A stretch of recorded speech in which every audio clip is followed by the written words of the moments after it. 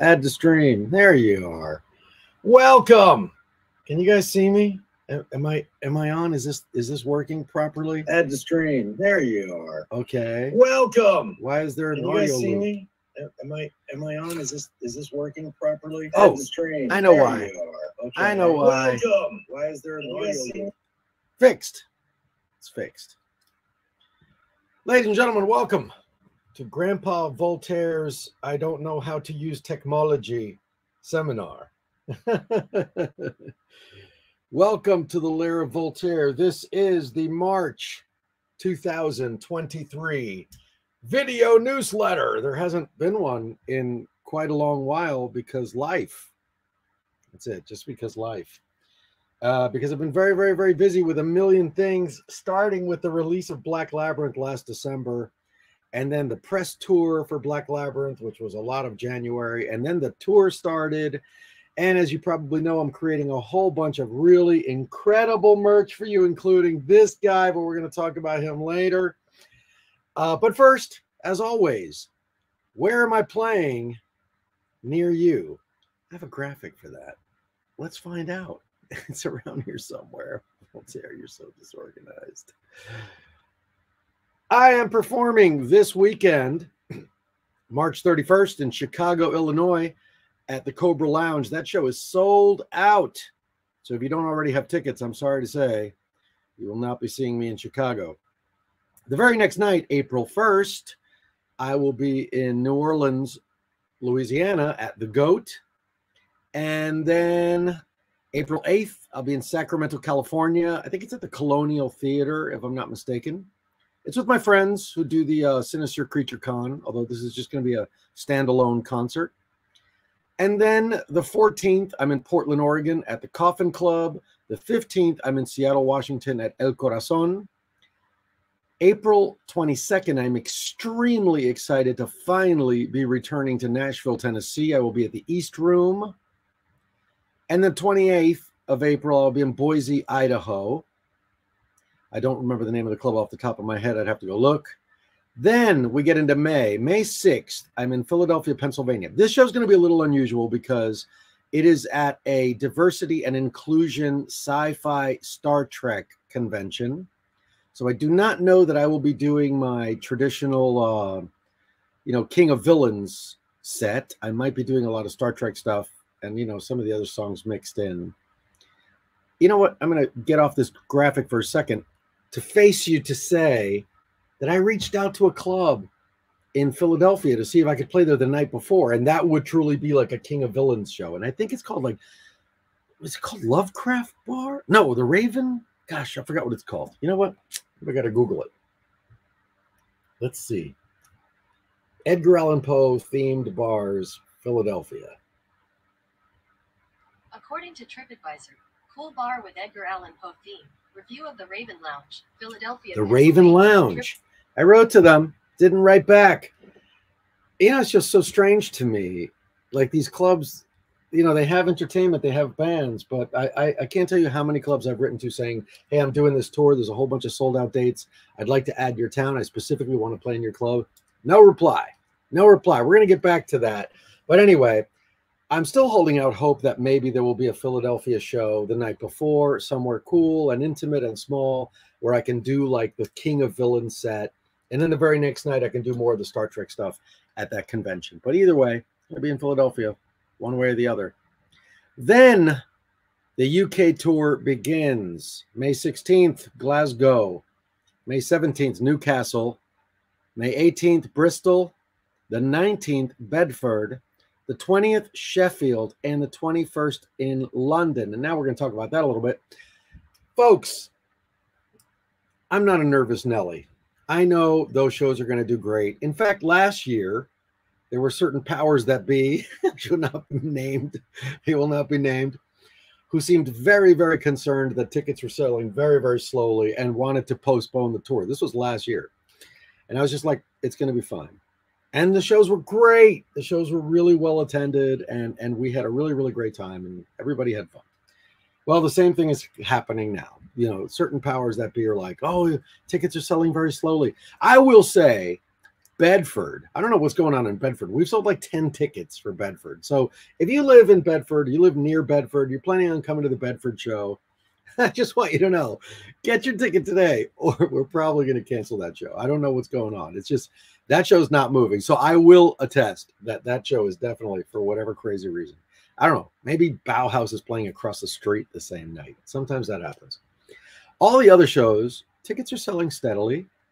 But if you want to make UK a regular stop on my tours, I ask you, I humbly beseech you, to buy your ticket today. Send a message to these clubs, send a message to these promoters that you're going to come to the show and that you're excited about this show. I did not perform in the UK for many years, and last year was my very first time doing a UK tour. I would just love for the UK to be every single year, just every single year, 5, 6 cities, 7 cities, whatever. Definitely London, whole bunch of other places, if you'll have me. So, but I need your help to do that. I need you to help me send a message that this is something that you want. So please get your tickets today if you can, and hopefully I'll see you in London, and hopefully they will not postpone it to September like they've been saying. I don't think it's going to happen. I think the tour is going to go off in May, but I might need your help to make that happen. So please buy your ticket today. Moving on. I am in Las Vegas, Nevada, June 17th. I'll also be there for the licensing expo. That's a whole other story for a whole other day. That's not really open to the public per se. So, but if you're a licensing agent, or if you're in licensing in any way, you might see me there. I'm going to have a Gothic homemaking booth set up. Then June 24th, I'll be in Los Angeles, California. Well, I should say Las Vegas. I'll be at Scarlet, which is at Artifice Club. And then June 24th, I'll be in Los Angeles at Bar Sinister, of course.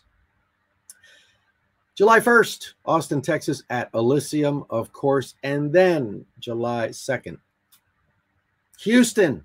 Okay, Houston is another one of those places that I never play. I don't know why. I'd love to play in Houston every single year. I don't know why. No one's ever interested in me booking me in Houston. It's just the way it is. So I played Dallas. I played the Dallas area 4 times last year. And of course, I always play Austin as well. But Houston always falls between the cracks. So it's not falling between the cracks. I made a concerted effort to make sure that I have a Houston stop on this tour. So if you're coming to the Houston show, please, for the love of Cthulhu, buy your ticket. Again, we kind of need to show these promoters and these clubs that this is going to be a successful night, because some people start getting nervous and they start getting twitchy. So it's important to send that message like, yeah, this is going to be a successful show. It's going to be great. There's nothing to worry about. You're not going to lose your shirt. It's going to be fun. So if you're coming to the Houston show, please consider getting your ticket today. Then I am in Phoenix, Arizona. I believe it's at Rebel Lounge. Then I'm in Springfield, Indiana. Now, this is like an outdoor hippie festival, and I'm not joking. It really is. It's outdoors. It's on a campground, and it's called Midian, you know, like named after the imaginary land from a Clive Barker book, Nightbreed. And it's a fun, cool, weird pagan community, and they do this thing outdoors, and it's like out in the woods. And they told me it was half an hour outside of Indianapolis, and somebody else was like, "Oh, it's like 2.5 hours outside of Indianapolis." Either way, they're gonna have to get me there and back. But because I thought not everybody might want to be outside in the woods, I also booked an Indianapolis show. That is the very next night, and that's at Black Circle in Indianapolis on July 22nd. And then July 29th, I'm in Richmond, Virginia at Fallout. Now, August 19th, this is exciting. Williamsburg, Ohio. You're like, where the hell is Williamsburg, Ohio? I'm going to tell you, it's 30 minutes outside of Cincinnati. So why would I be booking a show 30 minutes outside of Cincinnati? Simple, because there is a haunted attraction called Terror Town. And it is like an old Western village that some folks purchased. And instead of keeping it going as like a regular old Western village, they've turned it into a terror, horror themed old Western village. So it still has like this old timey Western vibe, but it's a haunt. It's like an entire town that's a haunt. And I will be performing there, and I'm so excited. I met those folks at Trans World. Their company's called All Hallows Eve, and their town is called Terror Town. And I'm super excited to be performing there. I don't know if the tickets are up yet, but the way we're going to do it is if you're coming to see me specifically, there'll be a ticket that says Aurelio Voltaire ticket, and both tickets, I think they're like $30 or $33. Both tickets, whether you buy the general admission, include the entire experience, the whole Terror Town experience. But if you buy the ticket that says Aurelio Voltaire, they will know you're coming to see me, and that's going to help a lot. So I appreciate if you do that.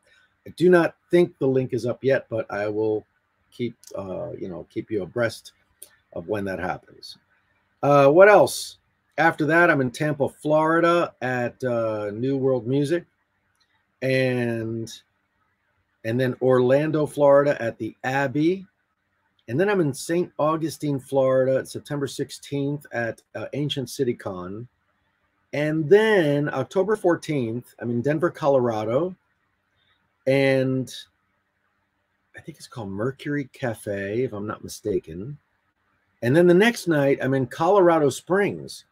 And I don't know that I've ever played Colorado Springs. Somebody told me I played Colorado Springs once. They could be right. But I've definitely played Denver a whole bunch of times. So that's going to be a 1-2 punch, Denver and Colorado Springs.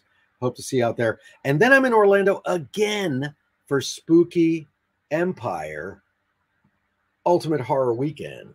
I'm very excited about that. I haven't played Spooky Empire in a long time. I did cancel the Polish show, the Castle Party. Unfortunately, I realized I had a scheduling conflict that I couldn't get out of. And so I was very sad because I get a lot of email from Poland, believe it or not. Poland and Brazil, believe it or not. Poland and Brazil, two places I've never played, is where I get the most fan mail from. So I was so excited to finally be able to play in Poland, and it fell through, and it's just not going to happen. But I am dedicated to performing in Warsaw. So as soon as I can manage to get a European tour going, I am going to make it a point to make sure I have a show in Warsaw and Kyiv. I had a show in Kyiv in May, but it was postponed for reasons you might be able to imagine. So hopefully that's going to happen in September. I'm not really sure, but I hope to be in that area sometime soon. And that is all of the places I'm playing near you. But it's not the end, because I am adding shows all of the time. And I can tell you right now that I'm working really hard on Detroit. You know, I'm really trying to get back to places I haven't played in a long time. Trying to get a Detroit show. I am trying to get a Pittsburgh show. I'm going to vent for a second, okay? Sometimes, you know, people say, Voltaire, why don't you ever play here? Why don't you ever play in this town? So Charlotte is a town that I get a lot of requests for. Never from promoters, always just from fans. Oh, how come you never play Charlotte? Or like North Carolina, or even South Carolina, like the Carolinas in general.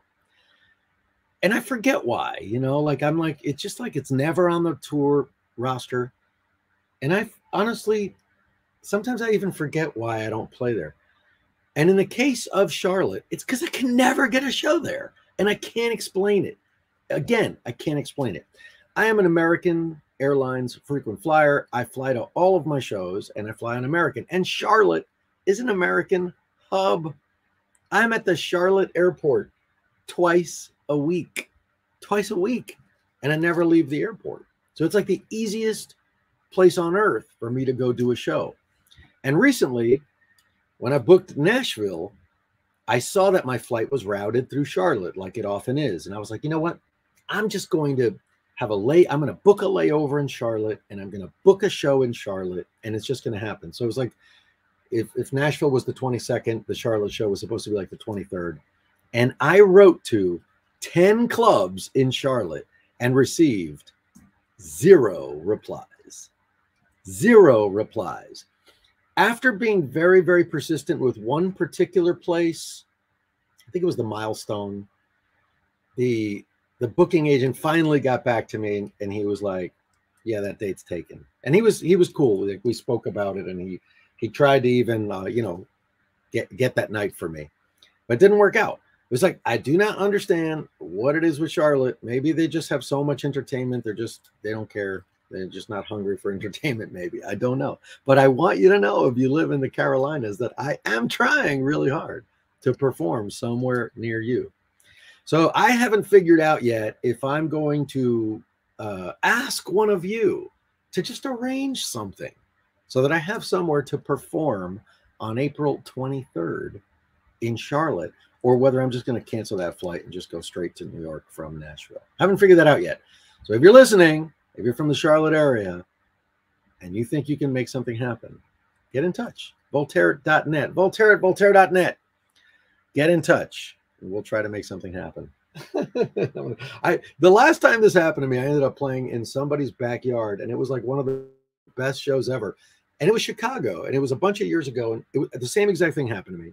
I hadn't played in Chicago in a long time, and Chicago is another American Airlines hub. So I was like, I fly through Chicago all the time. So I was like, I'm just booking a flight to Chicago. I'll sort out the rest later. I start reaching out to clubs.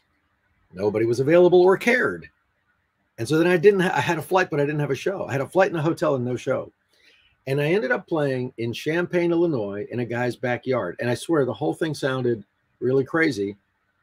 And when I got there, there was a stage, there was a sound system. We roasted marshmallows in a fire pit after the show. It ended up being one of the coolest experiences I've ever had. So I'm open to weird, unconventional show situations. There you have it, Charlotte. And now, that is truly all there is to report on the shows. Like I said, I am working on trying to book some other shows in other places. So this is not by any stretch of the imagination all of the shows I will be playing this year. And Soul, hold on a second. Grandpa's got to pull out his glasses because I can barely see anymore. Soul Orana, saludos de México. Espero volver a verlo el año que viene. Éxito en la gira, maestro. Muchas gracias, Saul. Muchas gracias. I'm just starting to look at the comments now. As many of you know, if you tune in periodically to these things, I have so much to catch you up on, and what's, the State of the Union address, that I don't even look at the comments for like the first hour. Chase, who kill. Oh, hey, Voltaire, congrats on the tour. For future reference, I think you would enjoy JoJo's Bizarre Adventure. That rings a bell. JoJo's Bizarre Adventure. I will check it out.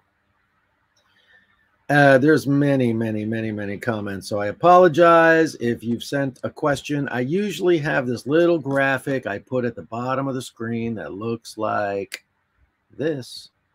Bing! Please hold your questions for the Q&A at the end, or we can have it moving. How about not both at the same time? That's kind of annoying.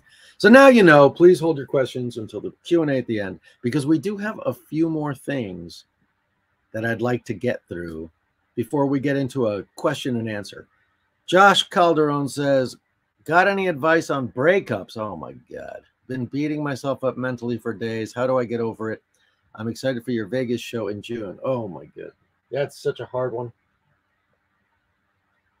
And you're asking the wrong person, because the last time I had a really bad breakup, I wrote an entire album about it called Heart-Shaped Wound. And then I didn't want to record it because the songs were too painful to perform, to play. I didn't want to record it.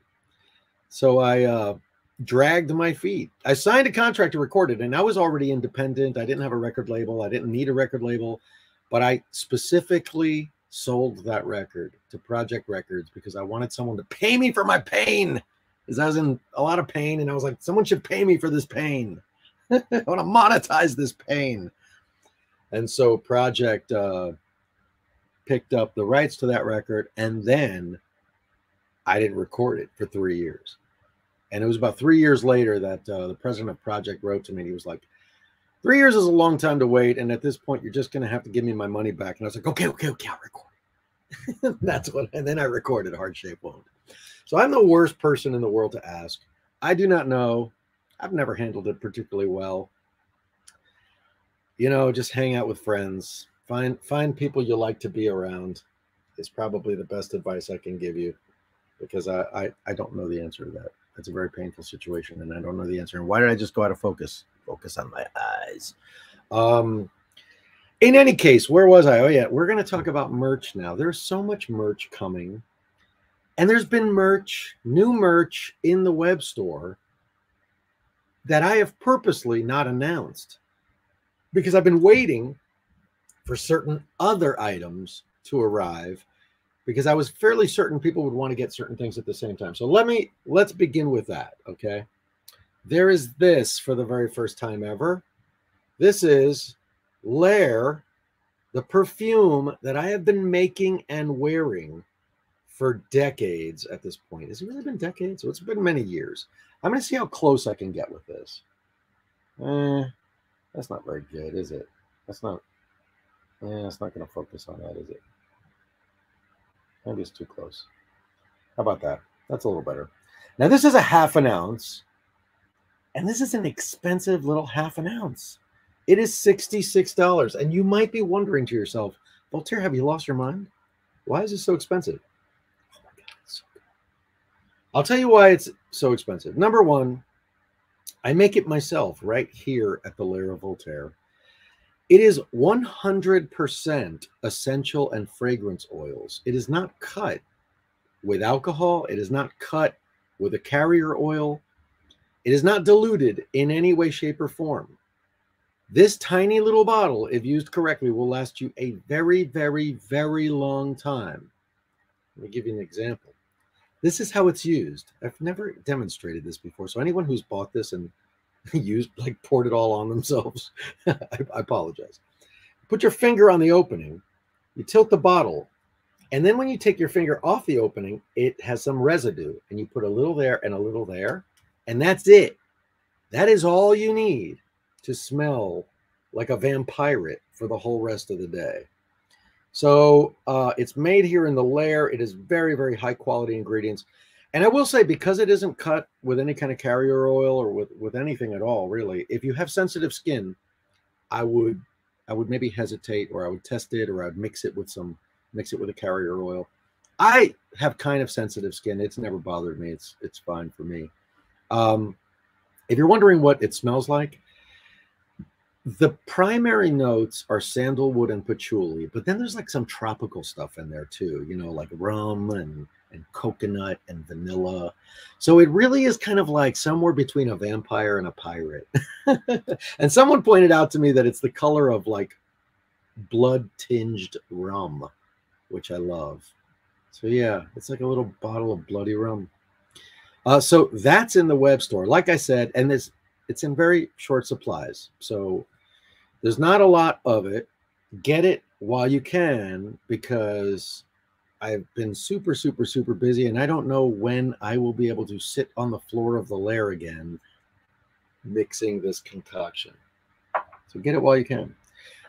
Here's another new item from the web store. This is Villain Black Nail Polish. Let's see if how am I doing with this? Is that any better? Let's see. Maybe I'll try this direction. How about really close? No, this camera just hates me. Okay. Oh, it did it. We're gonna do the thumbnail. Come on. Come on. You can do it. Come on. Focus. Oh, do I have to be like right in the center? There we go. There we go.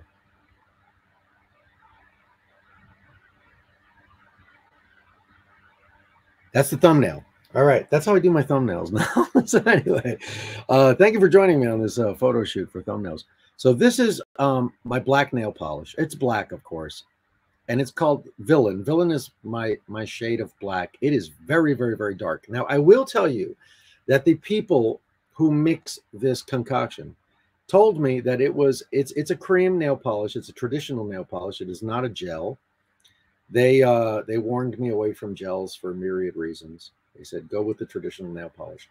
They claim it's a 2-coat nail polish. Everyone who has used it has told me it's a 1-coat nail polish. So it is really thick, it is really creamy, and it is very, very, very opaque. I have seen people take this to a salon, get their nails painted, and then have a top coat put on. I've seen a gloss top coat, which looks really amazing, and I've seen a matte top coat, which looked equally cool. This is in the web store. It's $16. And the inevitable question, are there more colors coming? Yeah, actually, just put some new colors into production in very, very limited quantities. So, because I kind of want to see how people feel about them. But there's like some blood reds and some royal purples, and there's even like a wicked green. So there's some other colors coming down the pike. So that is presently available in the web store. Now, this is exciting. This is, yes, blood red. I'm a blood red. I think, well, I have 2 reds. One's called Bloodbath, and it's really like a red, like really like a cherry red. And the other one is called Vampire, and that one's like a little bit more of like a wine. You know, it's got a little bit more burgundy to it. Here's an exciting item.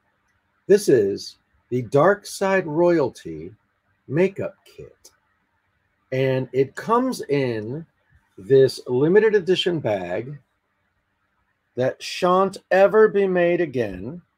Here, I'm gonna try another thumbnail here. I gotta look surprised. That's how you do thumbnails now on the internet. You gotta look like a total doofus. Like, like, oh my God, it's shocking. And it's just total clickbait. And people are like, oh my God, what's that guy so freaked out by? So anyway, it comes in this beautiful limited edition bag. They shan't be made again. They are only ever going to be made for this extremely limited run of this makeup kit. Did Mayumi print the makeup bag like, well, where'd you go? Like she did the totes, or was it someone else? It was Mayumi. Mayumi organized the entire manufacturing of the bag, in fact. So big round of applause for Mayumi. It looks really, really great. It's really good quality. And inside it has like a satin lining. Let me get my sticker out of the way. There's a satin lining, black satin lining. Now, what's in here, you ask? Well, I always, uh-oh. Okay, that's embarrassing. I threw a sticker in there, but it got stuck to something else. Luckily, this one's mine. There's a sticker in there, a Lair Voltaire sticker. And there is, what do we start with? We're going to start with the mascara. So everything comes, or most of the items come in a velvet pouch of some sort. So this is a velvet pouch for the mascara. You can see it says, oh, can you see that? I don't know. Can you see it? The Lair of Voltaire. This is the mascara. It's really great. It's all made in the United States, for the most part, and very high quality, cruelty-free, vegan, not tested on any animals. And then there is a pencil, a black. I basically, and I hope you don't mind, but I basically just manufactured the stuff I use. If it's successful and if people like it, of course, we will grow the line. But for the first run, I just made the stuff that I use. Again, in a little velvet pouch. a black eyeliner pencil. This is the only item that is not made in the United States of America. This is made in the Czech Republic. It is really, really high quality. And I have to tell you, I have trouble with eyeliner pen. I love my guy liner, you know, I really love my guy liner, and I like to wear a lot of eyeliner, especially when I go out, especially when I do shows. And certain eyeliners, and I'm not going to name any brands, but there are some very, very famous brands out there that I bought thinking, oh, well, they're really expensive, so they must be really good, and they make me cry. I start putting it on and it just makes me cry. This is the best eyeliner I have ever personally used. It is so mild. It does not hurt my eyes in any way. It's really creamy. It's just good stuff. Good stuff. Then there is this. I want to get some heat for this one, but again, a little black velvet pouch. And you open it up, and there's a black lipstick inside. There's the Lair Voltaire on here somewhere too. Oh, there. Well, it's kind of hard to see because it has like a shrink wrap, but it says Lair Voltaire on there. And it's black, of course, you know, because goth. Now, some of you are immediately going to be like, well, where's that Cemetery Smile lipstick? Hey, I wish I could tell you that that was available, but unfortunately, it is in production hell. Let me see if I have a picture of that. I don't remember if I ever uploaded a photo of the Cemetery Smile lipstick. Let me take a really quick look. It's not looking good. It is not looking good. No, I guess I never did. Okay, well, it doesn't matter. So the Cemetery Smile lipstick is unbelievable. I mean, it's just this really gorgeous sculpted skeleton with a black lipstick inside. And we have been trying to make this thing for 2 years. And you may have seen on my website and on my social media, I'm like, coming this fall. This was like back before Halloween. Coming this fall, Cemetery Smile lipstick. It was just about done. They were like, it's done. We're ready to ship. And again, you know, while you might want to make the packaging in China, I make all of the makeup in the United States of America, where the quality just tends to be better. And they sent the skeletons to the factory where we make our makeup, and the lipsticks didn't fit. They just didn't fit inside. So somewhere along the way, something got messed up and they just didn't fit, which means that after what happened? Did the lipstick kill a lab rat? I'm pretty sure I just said it's vegan and cruelty free. So I don't know, maybe that's just a joke, but yeah, it's not tested on animals. In any case, once again, we're like back to the drawing board, you know. So unfortunately, that is tied up. This is a very, very high quality black lipstick to tide you over in the meanwhile. And now perhaps the most exciting part of this makeup kit, and that is this eyeshadow palette. It says the Lair Voltaire. And inside, and if you look on the back, there's a little label that says the Black Labyrinth palette. And the colors are Villain, Unicorn, Gloom, Zenobia, and Valerian. And those of you who know Black Labyrinth really well can probably guess.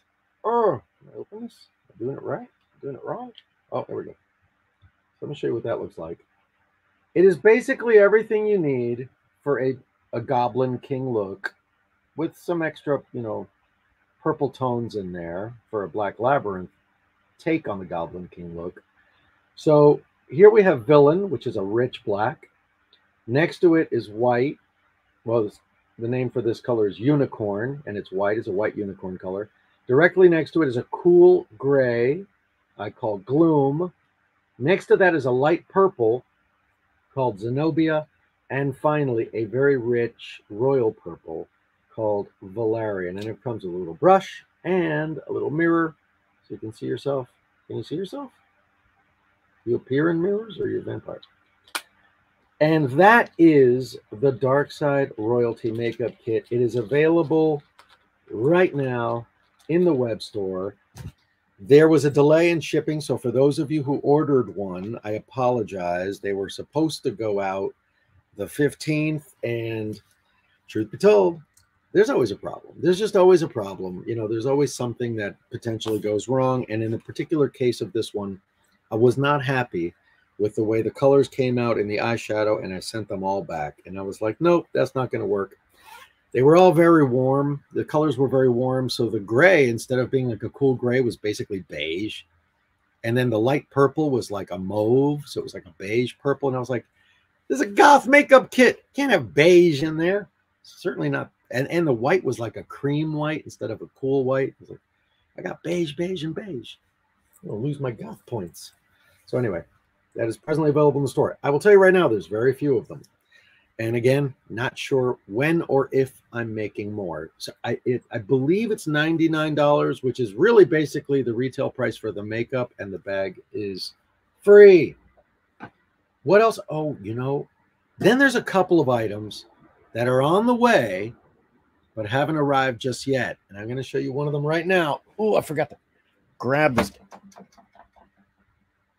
Oops, my throne is about to take off on its own. Candy Claws Leathery Wings Addiction. You know, I might go for the thumbnail. Get ready. There we go.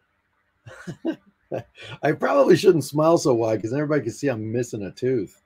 How do I do? You know, it's how do you do this? How? Okay, no, this way. There we go. There we go. Click. Do one like that. Click. All right, that might be the thumbnail. We'll see. So yeah, no, I almost broke a wing, Blood Phoenix. There have been other Candy Claws figures in the past. I saw one around here somewhere. There have been two other versions of Candy Claws. The original one had brown wings, and looking back, I'm not really sure why I chose brown wings. I don't know. They were sepia, and then when they finally ran out, I made more of them. And the second batch of them I made with purple wings, which looks more like how he looks in the book. And that was called the Midnight Flight Edition. But then those sold out. And I was like, well, do I make more Midnight Flight Editions? I was like, you know what? Let's try something new. And this is easily my favorite version yet. I love the Leathery Wings edition. I am so excited about this, and I hope you are too. They are not here yet. They are still on their way. They're still being sewn. Literally, they're still being sewn, but I hear that they're very, very close to done. Let's see if we can get a close-up. It's really beautiful embroidering on the face. Let's see how close we can get. Well, there we go. That kind of works. He's super, super cute. Really high quality and really, really nicely made. So I would say maybe in a month, within a month, perhaps, even possibly within a month, we'll be seeing this Peekaboo Candy Claws plush toy.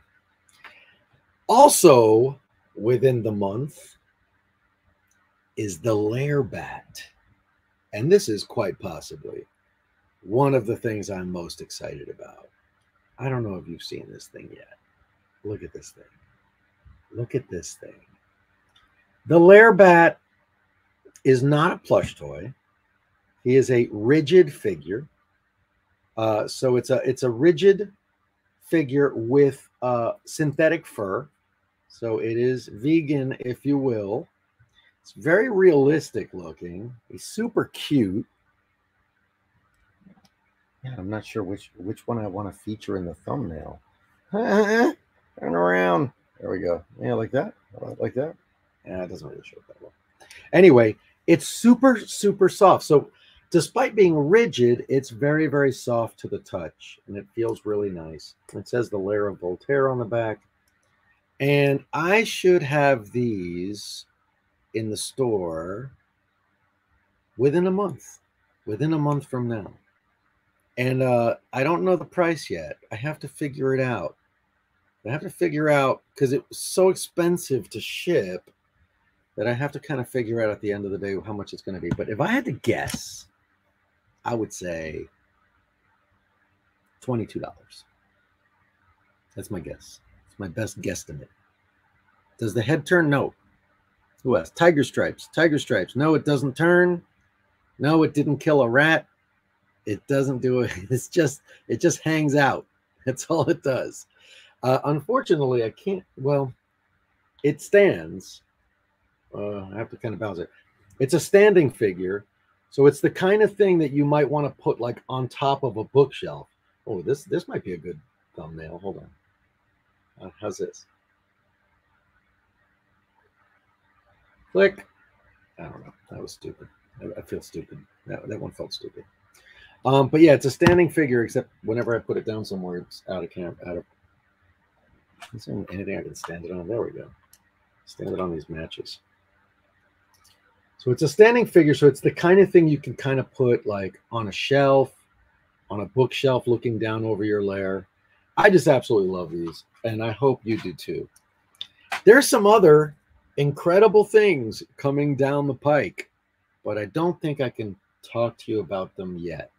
I'm looking at one of them right now, but it's not ready. But it's too far from ready for me to get you all excited, because then we're going to end up with another one of these like Cemetery Smile experiences, you know, where you're like, where the hell's this Cemetery Smile lipstick? I was ready to buy it, and I'm like waiting for a year and a half. In any case, that, oh, and somebody asked about the CDs. So I put up a post today because I finally decided to press a whole bunch of my CD. Yes, anyway, a whole bunch of my CDs that people are asking about the cat toy, but the cat toy is not in the store, in the web store. The cat toy is only available at shows, and I don't know if I have one to show. Oh, I do. Jesus Christ, I actually do. Okay, this is unplanned. All right, so before we get back to whatever the hell I was talking about, this is the cat toy. This is only available at my shows. Oh, there it is. This is too much. This guy's too much fun. I love this dumb thing. And it is, as you can see, a bat at the end of a piece of wire. And if you manipulate it just right, it really does look like a living flying bat. And people with cats in particular go kind of crazy for this thing. Anyway, that's the cat toy. That's the Flitter Bat cat toy. But like I said, those are only available at shows. I have a very, very limited number of them, and I bring them with me to the shows. So in any case, as I was saying, I did a post today about CDs. I really hope nobody thought that I was like being a whiny, complaining artist, because nobody ever likes to hear artists complain about their problems. But I wasn't complaining. I was really making just an observation, you know, that like once upon a time, CDs were like a really big seller at the shows, and I would sell like 90 to 100 CDs at a show. And then over time, it just really started, you know, dying out. And I don't think I even consciously realized why. But, you know, like in the beginning, it was a sore spot because it was because of illegal downloading, and that was no fun for artists. But then the illegal downloading like did this about face and basically became streaming platforms. And so people started shifting the way they listen to music from like buying physical music like CDs or cassettes or vinyl and listening on streaming platforms, which is fine, I guess. And then like the death knell for CDs, as far as I'm concerned, is that like Apple and a bunch of other computer companies like just stopped putting CD drives in laptops. I have had situations where I've said to a friend, hey, I want to give you a copy of my new CD. And they've just looked at me and be like, I have no way to play a CD. Just give me the link to where I can hear it online. And, you know, I'm way past the point of complaining about how people decide to listen to music. You know, people want to stream music. I'm thrilled if they're streaming my music, you know, I'm happy as can be. But it does present a little bit of an issue for what I have at the merch booth, because people still come up and they're like, do you have Raised by Bats on CD? I'm like, no, it's out of print. Do you have Hate Lives in a Small Town on CD? No, it's out of print. Well, do you have Boo-Hoo on CD? It's out of print. Do you have The Devil's Breath on CD? You just sold the last one. And like one by one, I started just like letting CDs go out of print because the demand just didn't seem to be very high for them. But people do continue to ask, and some markets are different than others, and some countries are different than others, and there's places where people are still really into the CDs. So what I've decided to do is to print 1,000 copies of each of my 13 studio albums, but they are going to be the last pressing. I mean, unless something crazy happens and all of a sudden CDs come back with a vengeance. But barring something nuts like that, I'm going to press The Devil's Bris and Almost Human and Boo Hoo and Then and Again and Ookie Spooky and To the Bottom of the Sea and Riding a Black Unicorn and Hate Lives in a Small Town. And Bitextual, I actually have like a box of somewhere, so I probably don't have to do that one. And so on and so forth until I have like all of them. And I will be selling them individually at stores. But once I have them all, but keep in mind, this is like a $25,000 investment to do this. You know, for like, it's so dumb. You know, it's just so dumb. It's going to take me 10 years to make my money back on this one. But I feel like people really want to be able to buy CDs. And so I'm going to give people that opportunity. And what I'll probably do is maybe take like 500 of each and put them aside and make a box set, which would mean coming up with an idea for like a cool box that they go in and maybe thinking of some extras. I don't know, some photograph. I don't know what I'd put in there. But anyway, that's the plan. Since somebody asked, I wasn't really going to plan. I wasn't really planning on talking about CDs, but since somebody asked, that is in the works. And that's really pretty much all I came to tell you about today, is where I'm playing near you and all of the new merch that's coming out. There's like, honestly, there's 5 other pieces of merch that are in the process of being developed that I'm so excited about, but they're just not ready to show really. So you sometimes see me teasing about them on my Instagram or my Facebook or even here in the community tab of the YouTube. But I'm not going to parade something out in front of you if it still needs a lot of work, because I don't want to end up with more egg on my face. In any case, I guess the only, I guess we could talk about Gothic homemaking. I've had a dream for several years now of doing an April 1st episode of Gothic homemaking. That was either like a bloopers episode or an episode called Epic Gothic Homemaking Fails, and talking about some of the behind the scenes failures that you never saw, because obviously it's a show and it's edited to be good. You know, it's not edited to be like, oh wow, you know, I mean, it's not, you know, a reality show, so it's not full of drama. It's not full of it's a disaster. But there are some projects on the show that were a disaster, and some of them that never got finished, and some of them that had to be completely redone from scratch.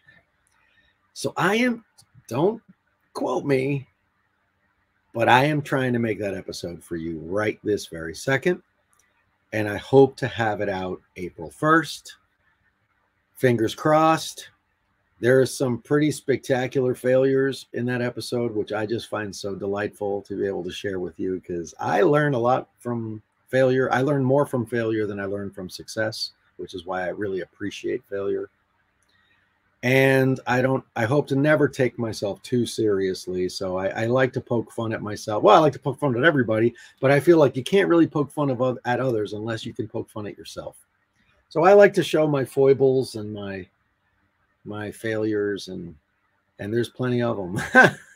So, right. I mean, I think I'm going to do a top 10, if that tells you anything, that there's like 10 terrible things that I've made or destroyed or not made well on the show. So if all goes well, you might be seeing that on April 1st. Fingers crossed. And then I guess really the only other thing to tell you about is that there's a Black Labyrinth book in the works, but things have been so hectic since January, since Black Labyrinth, the record, came out, that I haven't written a whole lot of it. Now, my patrons on Patreon, like those on the Goblin City tier, have been receiving a chapter a month. So they've gotten chapter 1, and they've gotten chapter 2, and they're probably just about to get chapter 3. So I've only written 6 chapters, so I can only keep that momentum up for 3 more months before I really better start writing more of this book. But I really, really, really, really need for you to know this story. I think it is, if you read the story, it's just such, it's going to make the experience of the album so much richer. You're going to really be able to see the musical when you know who all the characters are and what their motivations are and like what the action is. And so I'm very, very excited. And almost all of the illustrations were already finished by Abigail Larson and Erin Horrors and Dread Art and a few others. So the art is amazing, and I can't wait to share that with you. But I need to do a lot of writing, and I haven't figured out yet. I'm having a hard time finding all of the hours in the day that I need to find. I'm either working 18 hours a day or I'm completely mismanaging my time. I'm not sure which it is, and it might be a little bit of both. But ideally, I'd like to go somewhere, preferably a jungle, for a month and just sit there and write. And then I'd finish the whole book probably. So, but I just don't know. I think I've kind of painted myself into a little bit of a corner with the shows that I've booked. I don't think there's not a whole lot of free time between the dates I've booked, and I'm planning to book more. But anyway, I'm committed to finishing this story. And if you're on my Patreon, then you're certainly getting glimpses of it.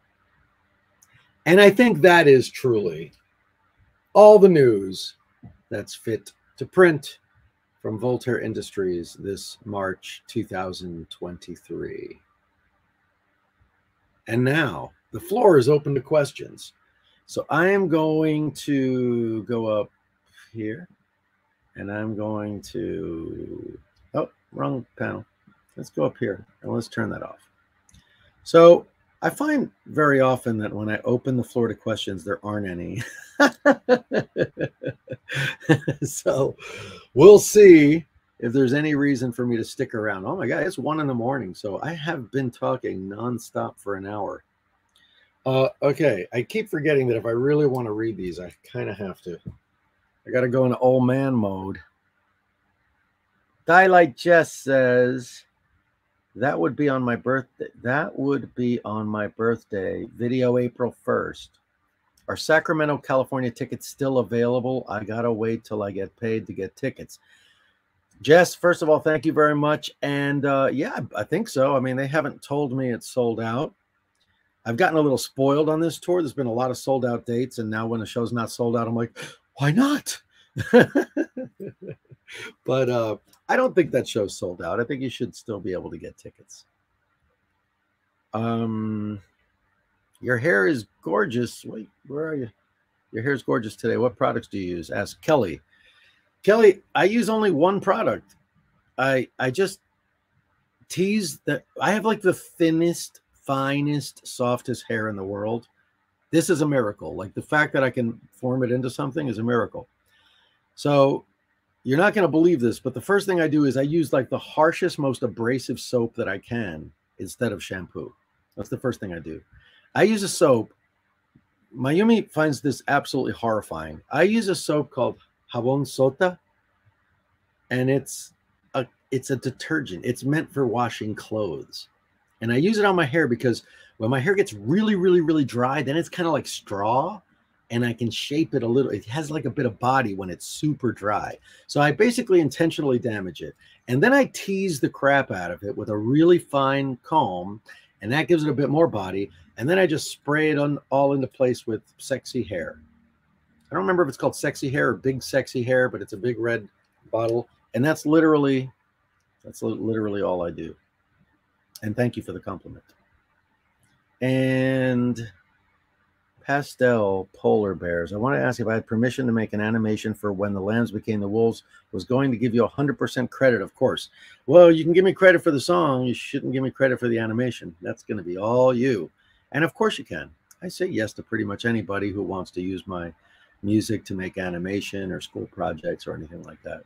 You know, just, yeah, have fun. I can't wait to see it.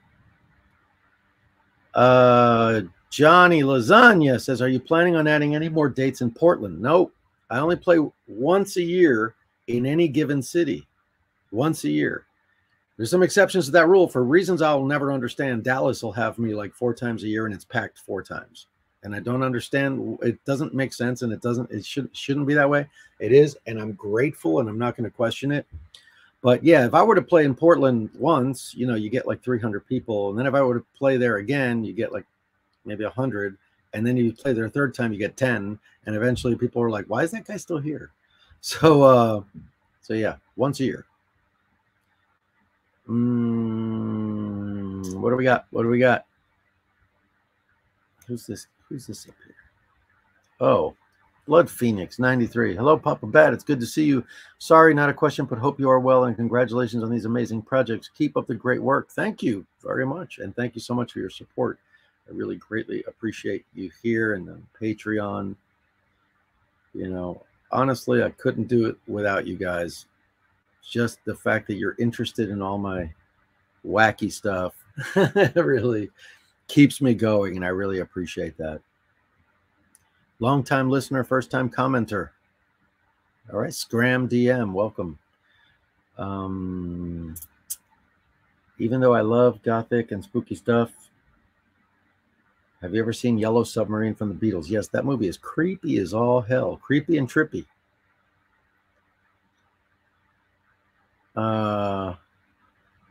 Rithian Black says, evening, Voltaire. I just want to say, keep up the hard work and stay motivated and positive. Hard work pays off, as I've recently experienced. Just recently went viral through photo shoots I've done. That's amazing. I've been watching your videos, and I know you've been working hard on those, so that's really great to hear. John M. says, can I ask a question on Patreon after the stream? You may respond at your leisure instead of live on camera. Absolutely. My Patreon, yeah, I mean, there's a messaging function, and I answer every question that I get on Patreon.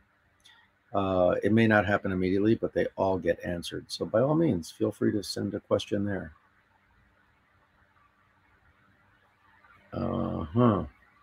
Any plans for a show in Utah? Asks Dakota White. You know, I try to play Salt Lake City as often as I can. Salt Lake City would be one of those cities where I would play every single year if they'd have me. So, you know, the last time I was there was at Area 51. I mean, like almost every time I've ever played in Salt Lake, it's been at Area 51. So, yeah, I recently sent an email to Area 51 and I was like, hey, I'm booking this tour, but they didn't get back to me. But yeah, I would absolutely play there if somebody wants to throw an offer my way. Any chance for a South Florida show? Asks Dory. I don't get booked in South Florida. It's, again, one of those things. Like, for many, many, many years, I was wondering, like, why I can't get booked in Miami.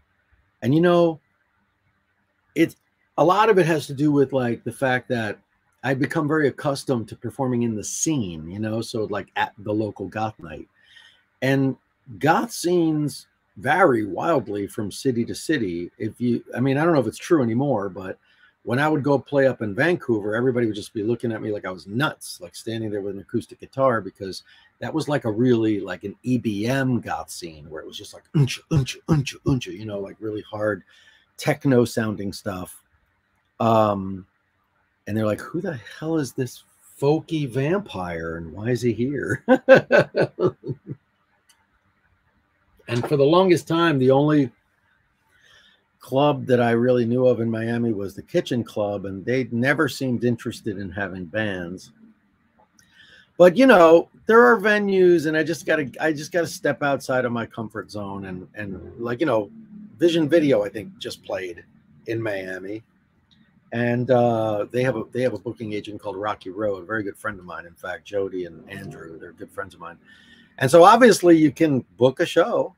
Might not be at the local goth night, but you can book a show. So I just need to get out of my shell a little bit, and yeah, who knows? Maybe I'll end up in South Florida if I'm lucky.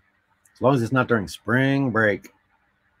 How can I show you a picture of my project, Pandora?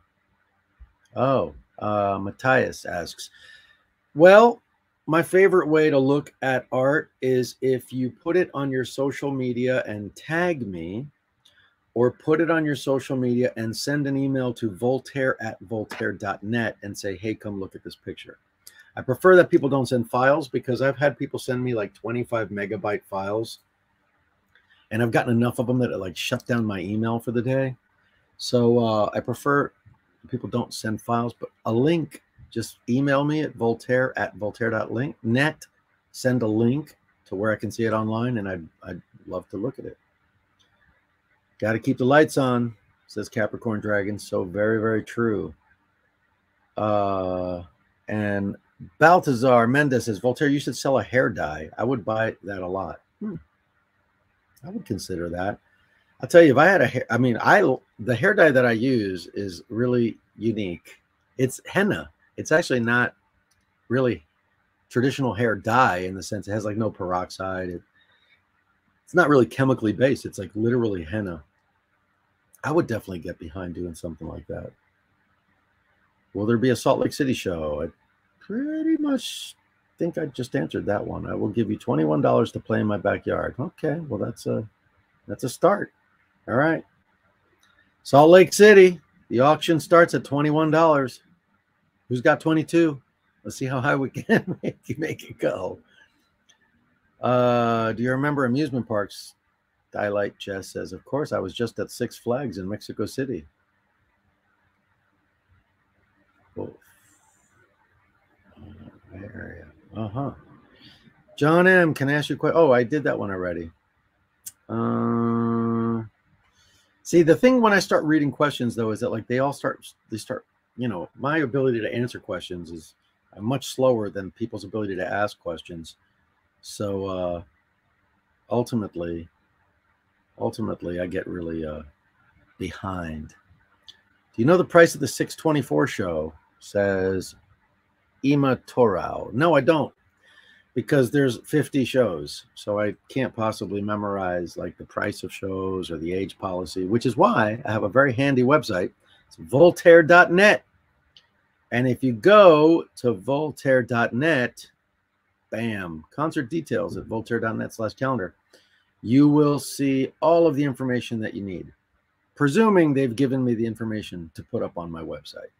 And if it's not there, then email me by all means. Email voltaire@voltaire.net and say like, hey, there's no information about the show in such and such a place. And I will hunt down the promoter and I will get that information. Kathy says, can't wait to see you in Philly. Didn't see the makeup on your site. Is it a specific spot for pre-sale? It's not pre-sale. It is just for sale. And now that they're actually finished, I literally just sent them to the web store today. They will be shipping probably Wednesday or Thursday. So go ahead and place your order and they will be heading your way pretty soon. And it's in the Lair of Voltaire section. See, the thing is that like, if you go here to voltaire.net, right, and you go to store and you click on any item, it'll take you to the ISO Tank store. And that's the store where like the actual commerce takes place. So go to voltaire.net, go to the store, click on literally any item, and you will be transported to where like all of the items are. Voltaire, if you're ever around Missouri or Illinois, you should hit up Menards for spooky shopping. I've heard good things, Storm. I've heard good things.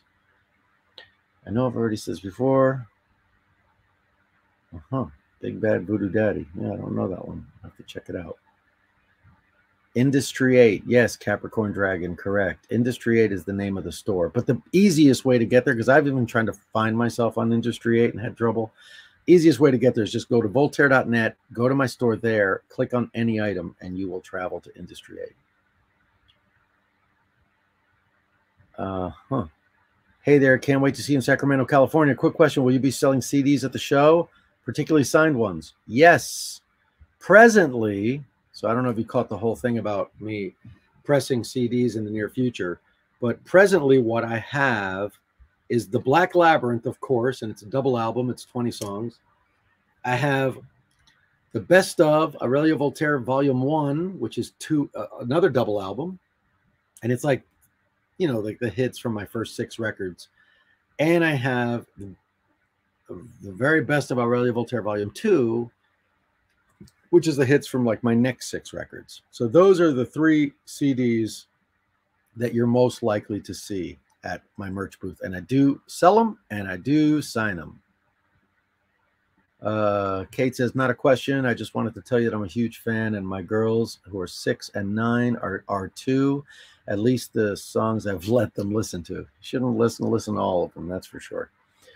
They asked to listen to the Black Labyrinth all the time. I'm delighted to hear that. And I'm also really happy that the Black Labyrinth is an all ages album. You know, like I don't think there's anything on there that you would need to censor from anybody. And it's probably a long time coming, you know, that I made an album where there isn't like that one song you got to skip if you're with your kids or your priest or your parents. I made a D&D character inspired by you, Captain. Oh, thank you. Odysseus, thank you. Yeah, Capricorn Dragon says, I'm so freaking glad you use henna. Yep, otherwise I probably wouldn't have any hair. For the CD problem, asks Megan, why not press vinyls? Because it seems people are buying more than those. Yes, they are. Yes, they are. You know what the problem with vinyl is, though? It takes 9 months minimum to make. There's such a huge demand for vinyl, and for decades, no one cared about vinyl. So there were very, very, very few companies making vinyl. That now demand has far outweighs supply. And if you want to make a vinyl album, it takes about 9 months. And it's a $10,000 investment. If I want to make like 1,000 copies of Black Labyrinth, I'm looking at a minimum of $10,000. So imagine if I wanted to make vinyls for all 13 of my albums. I'm bad at math, but I'm pretty sure that's like well over $100,000 that I most definitely do not have. So that's the reason that vinyl, while yes, you're 1,000,000% correct that it's very much in demand, unfortunately isn't a simple solution because it takes so long to make and it's so expensive. I'm about to transition from box dye to henna for black hair. Can you make a tutorial? You know, I don't really like to do those kinds of videos, you know, like there's a million other people who do that stuff. But like me dyeing my hair on camera is, to me, just, I feel like I have more to offer, you know, like how to completely fail at building something that should have been really cool. That's my strong suit, you know. Yeah, just the whole, just really simple lifestyle stuff. It just really isn't my thing. I appreciate that you'd want to see that, but yeah, I can tell you, you should get Bigen. Well, it's spelled Bigen, B-I-G-E-N, and the color that I use is called Oriental Black. It is a Japanese henna. It's pronounced actually Bijin. It just doesn't look that way. If you look at it, you're going to say Bigen, but it's Bijin, which it means pretty young lady in Japanese. And I believe there's like a picture of a woman in traditional Japanese dress. It's a yellow box. And like I said, the darkest color they do is called Oriental Black, and that's the one I use. And obviously, as you can see, I purposely don't dye the gray parts so that I have those like Doctor Strange streaks. But yeah, I appreciate that you'd want to see me dye my hair, but it's just, you know, it's just not really it's not the kind of YouTuber I am. Have you played any weddings before? Asks Chi. Yes, many, in fact. I've done many, many, many weddings. I've even officiated some of them. And weddings are weird. They can be really, really great, or they can be really, really, really awkward. You know, I've certainly had my fair share of weddings where like the groom and the bride are sitting right in the front like this, like I can't believe he's playing these songs at our wedding, and just everybody else is like, what did he just say? Did he just sing a song about a zombie prostitute? Like, what's going on here? You know, so I've had all kinds of experiences at weddings, but ultimately it's, you know, it's very flattering when a couple love your music so much that they want you to be part of their special day. And I've got one coming up, you know, I do them periodically. I really do. And I enjoy them. I feel like, I don't know if I think it's YouTube, like it, I don't know, like it repeats some of the, I don't know, maybe it's just I'm moving so slowly.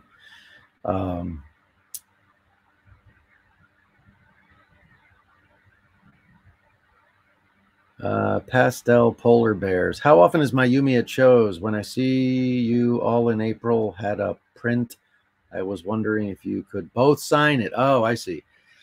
It really just depends. You know, she has a fashion line that she's working on, and I have my merch that I'm working on, and I have my tour. And when the stars align and it makes sense for us to be in the same city at the same time, which I certainly prefer, then she is potentially at the shows. So it's just hard to say. Like I honestly, like sitting here right now in last week of March, I don't know if she'll be here in April. I don't know if I'll be in Mexico. I don't know if she'll come to the shows, you know, so it's just hard to say. I don't know. Yeah, I just honestly can't say. So sorry. I wish I had a better answer for you. If you come to the show in Mexico City, she'd definitely be there. That's going to be a given. How is your awesome black tub doing? Dialite Jess asks. It's funny you should ask because I'm going to be talking about that in my epic Gothic homemaking fails video. And I think I'm just going to leave you in suspense. But yeah, I'm going to be talking about that tub. It's not as bad as you think, though.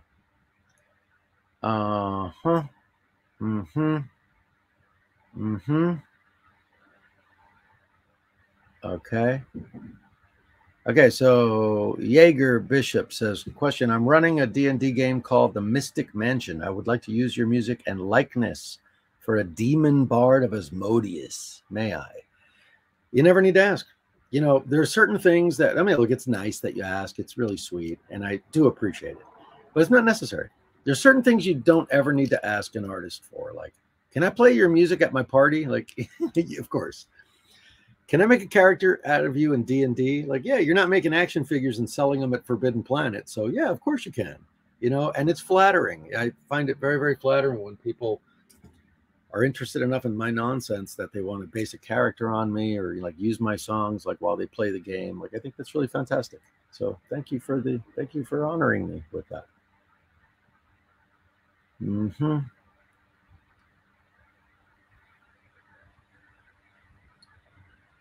Tammy, I'm really glad you're enjoying the Gothic homemaking videos. Hopefully there'll be more coming down the pike soon.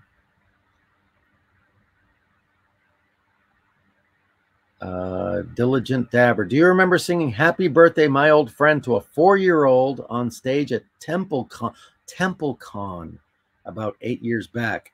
I'm guessing that was you then, huh? So that, I'm really bad at math. Well, hold on a second. 8, 9, 10, 11, 12. Does that make you 12 now? Hope you have parental supervision to be up this late. I mean, I don't know. You could be in Hawaii where it's 3 p.m. Well, in any case, happy birthday again. I don't see the makeup on your sales site. Yeah, Tiger Stripes. It's there. It's just not.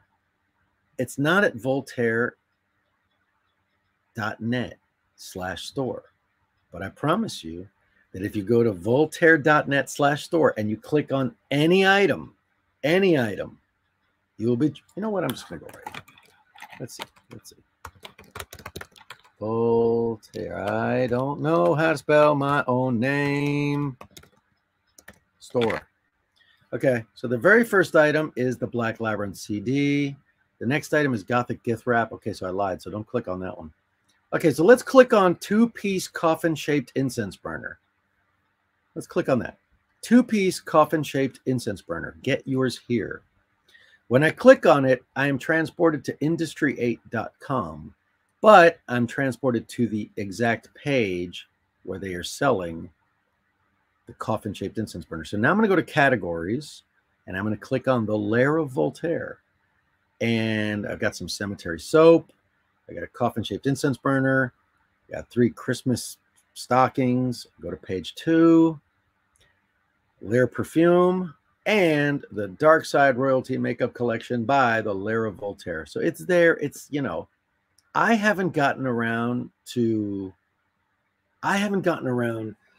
putting a listing for it on Voltaire.net store, but clearly I must, because this is too many clicks for someone to get to something that they're interested in purchasing. So I will work on that. You have my word that I am going to work on that. I gotta make a note for I'm gonna make a note for myself, okay? Here we go. Merch.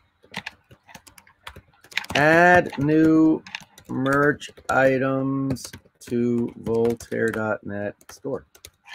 All right. It is done. Tomorrow. I'll do it tomorrow, I promise.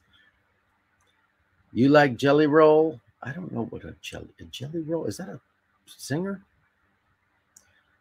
Pardon me, but quick question about doing covers of your songs. Would I need permission from the record label, such as Project Records, to make covers of your songs? Typically, yes, but who cares? So I say just do it. Don't worry about it. And when you upload it to YouTube, YouTube may go, oh, this is a cover.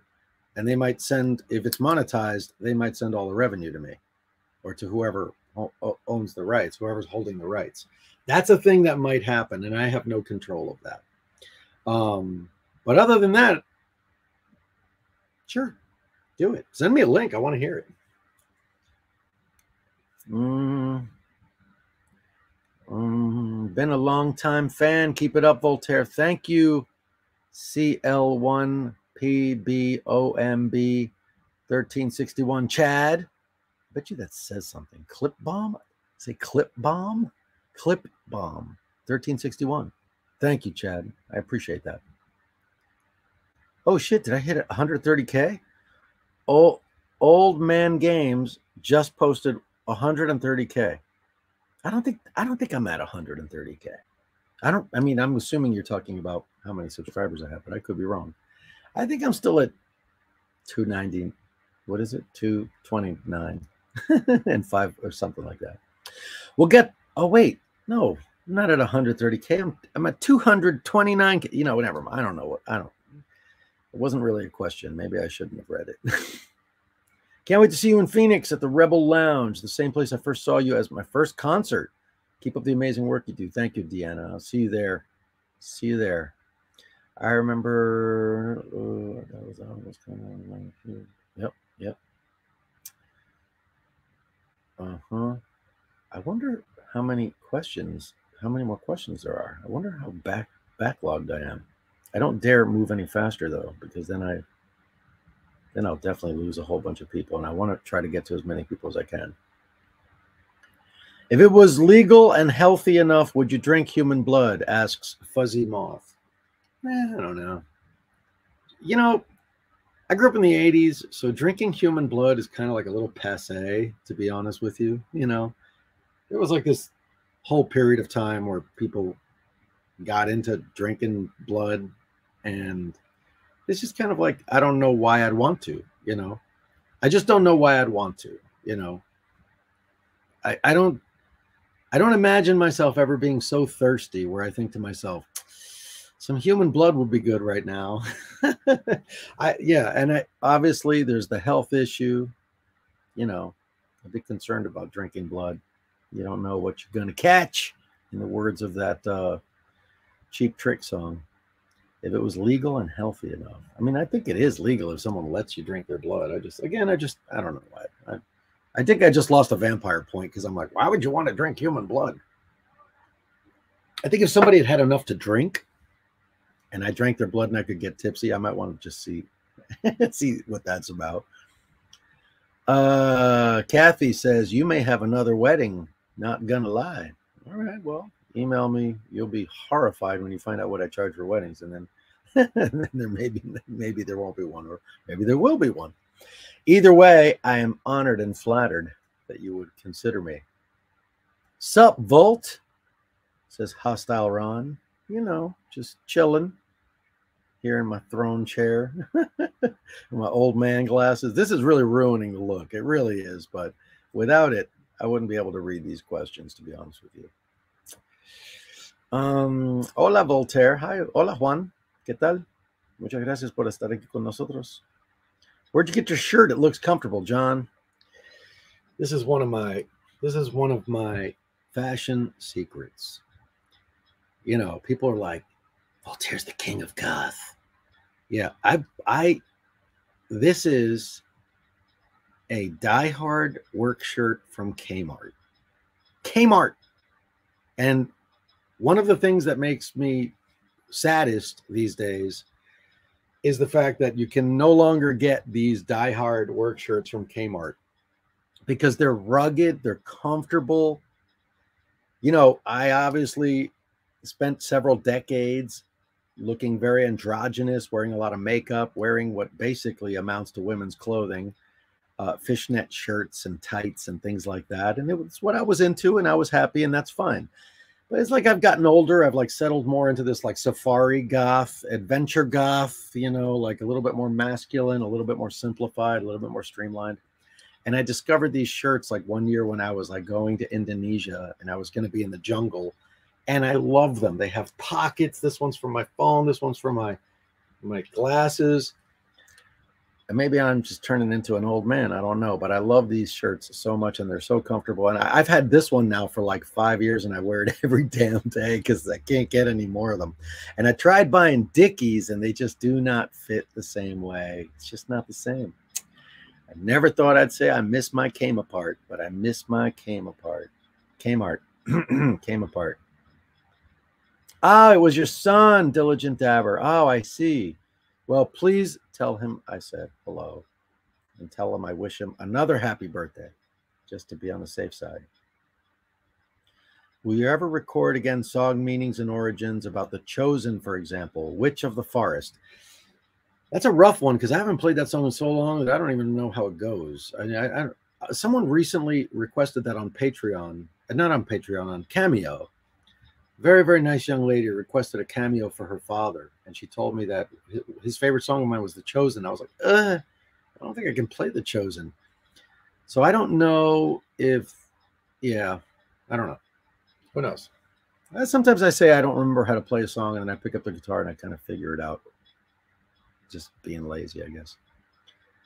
A collab with Wicked Makers would be awesome, and y'all could put in both of your put in both your stores. Says Kaz Clown. Yeah, those are, I love their show. I think they're really cool. You know, I met them at Trans World and we chatted, and I interviewed them, and the audio was so bad that I couldn't use the interview, but you'll be hearing about that in the Epic Fails video, unless I really epically fail and don't make the video at all. I will be purchasing a bat to add to my decor. Thank you in advance, Tammy. Oh, okay.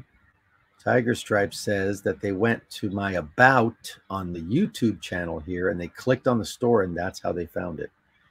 Yeah, I gotta work on that. You gotta have. It is an age-old philosophy. Everyone knows that the more clicks it takes for someone to get to a place where they want to buy something, the less they want to buy it. They may just never get there. So you are right. I need to work on that. And I also need to work on making my beard pointier. I have like a stray hair here. It's really bugging me. Come on now. Get in there with the others. Get in there, Pedro. Making me look bad. How do you deal with fan mail? It's hard to say. Hard to answer that question because, well, all right. Here we go. I typically read everything that comes through Voltaire.net these days, or at least I try to. I try to reply to things that like really require a response. If it's just like, hey man, I really like your music, I just want to tell you that, I might just read it and appreciate it. I have stopped basically accepting any kind of DMs through Instagram, Facebook, or any other social media because I found that I was spending my entire day reading email and then reading DMs on Instagram and then reading DMs on Facebook and then reading DMs somewhere else. And then by the time I got back to email, I had more email, and the cycle was just never ending. And I wasn't making art. I was spending all my time doing customer service. And I realized that was very unhealthy, and I don't do that anymore. So if you really want to send a message, I'd say Voltaire.net is the way to go. And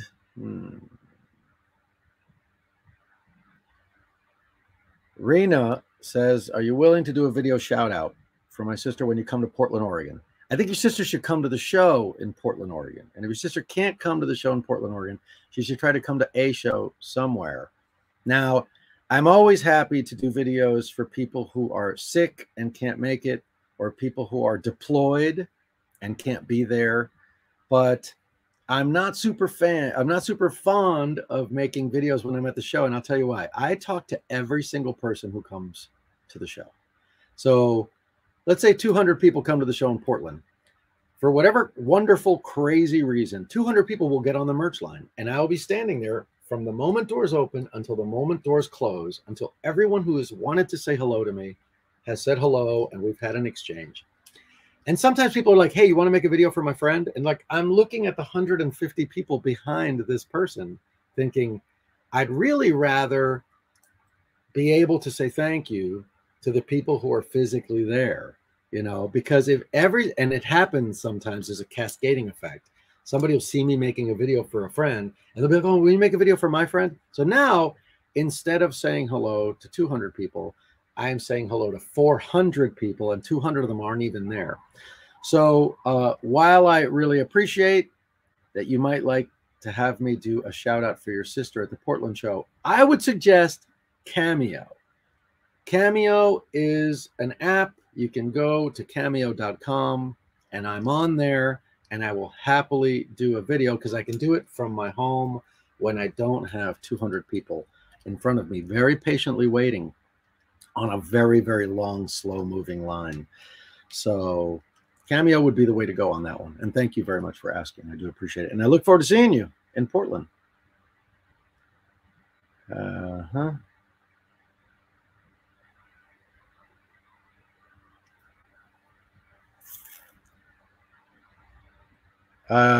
Edie asks, do you know if Café de l'Enfer is going to reopen at another location?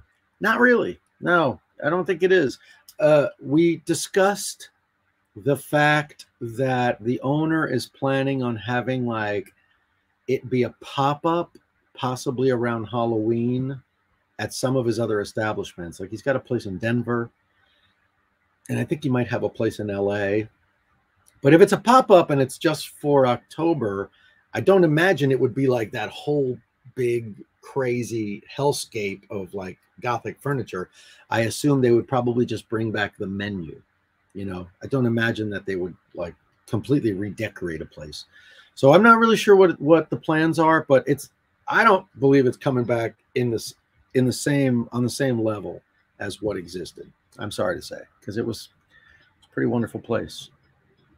I can't wait till you have more karaoke instrumentals, says Blood Phoenix. Yeah, I've got a whole bunch of them I'm just sitting on. I really need to just get those out there.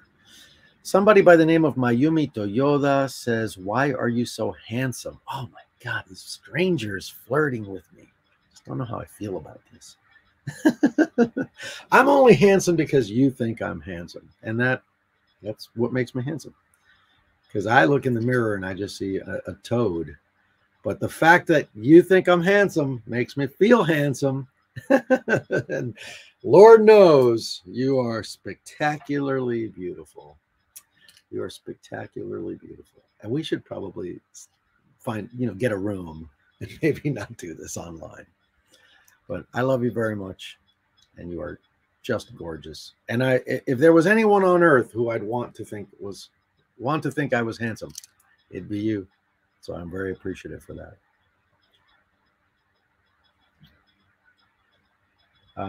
And then ironically, the next one is LJT Love says, you just look so handsome. I'm only handsome because you think I'm handsome. I've really missed listening to all of your talking vids. Oh, well, thank you. I'm glad you were able to hop on board. And I know there's very, very short notice, almost no notice is probably closer to it. Been a fan since 2016. Thanks for all of the amazing work, ideas, and inspiration. Keep being spooktacular. Australia loves you. Thank you, Tina. Tina, I sure am thinking about returning to Australia this year. Maybe in November. I don't know how, but I'm thinking about it. So who knows? There might be an Australian tour. That's definitely one that Mayumi would have to come to because she's never been to Australia. And That's, you know, that's like one of those places where it's like you just you have to see it, you know, like you have to be there. God damn this beer. You know, maybe I'll just bisect it. What's that? That's a terrible look. Okay, that was a bad idea. Blood tastes like irony. Is that a typo, Barb? Because blood definitely tastes like iron. I don't know if it tastes like irony. We really wanted to see your show back in Mexico, but that week we were diagnosed with COVID, of course. We're fine now, but it's too late. Carol, sorry to hear that. You know, I'll be back. It's not like I'm not going to be back in Mexico City. I mean, I live there half the year, so there'll be another Mexico show. So don't despair. We'll see you yet. My cats, Grayson and Jetson, say hi. Hi, Storm and Grayson and Jetson. Oh, my gosh. Yes, it is legal. Cannibalism is totally legal if you have consent. I did an entire thesis on it for culinary school. Wow. Okay. We're back to drinking blood and I guess eating people. You know, it's funny because in November, I had planned to go to Papua New Guinea. It's one of the reasons I think I might do an Australian tour, because I'm already presumably going to be in Papua New Guinea, which is like you could swimming distance from Australia almost. And there were cannibals, possibly still are cannibals in Papua New Guinea. Cannibalism was officially outlawed in the 80s in Papua New Guinea. Yeah. So it's like part of the culture, and it's frowned upon. But, you know, everyone who I tell them, I'm like, oh, I want to go meet the Korowai tribe. It's these people who live in tree houses. And when I say they live in tree houses, I don't mean like a house that holds a family. I mean tree houses that hold 40 people, because they're headhunters, and the rival tribes are headhunters, and they're accustomed to like midnight raids where like a rival tribe will come and like just start killing people so that they can collect their heads. I don't think that happens anymore. I don't think that's happened since the 70s. Which is still really recent, but you know, I'm fascinated by them, and I want to see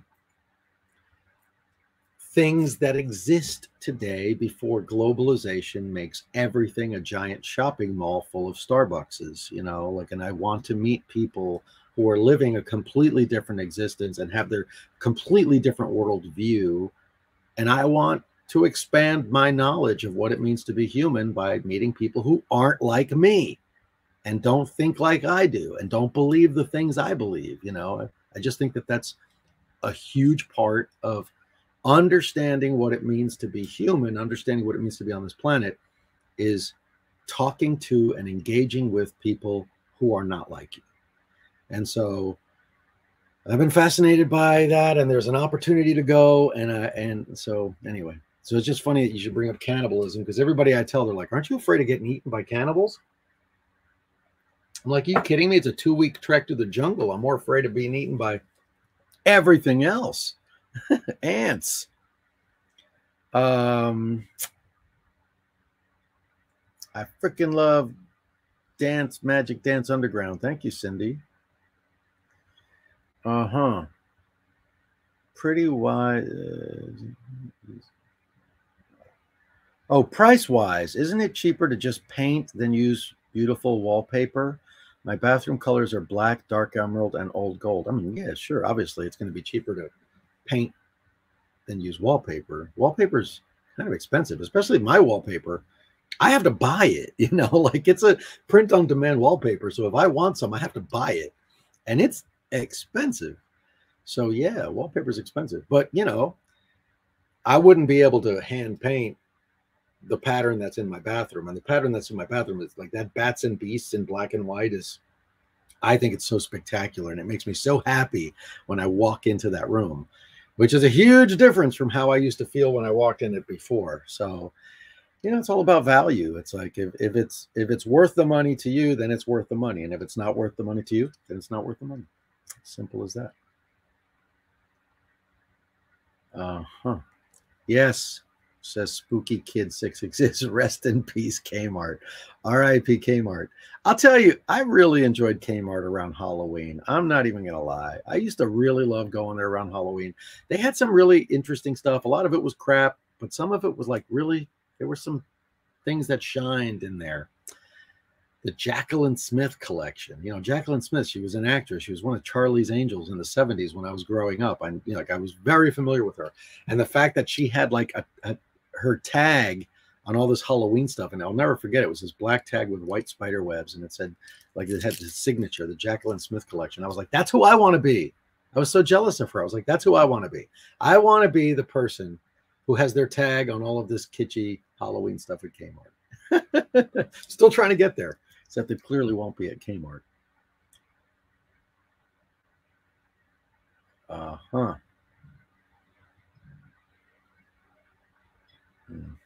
Safari Voltaire is something I need to draw now. Yeah. I'm Safari Goth. I'm hot. Oh, I'm Hotep's dad. Says, I'm so happy to hear you again. Oh, thank you. Thank you for being here. Safari Goth.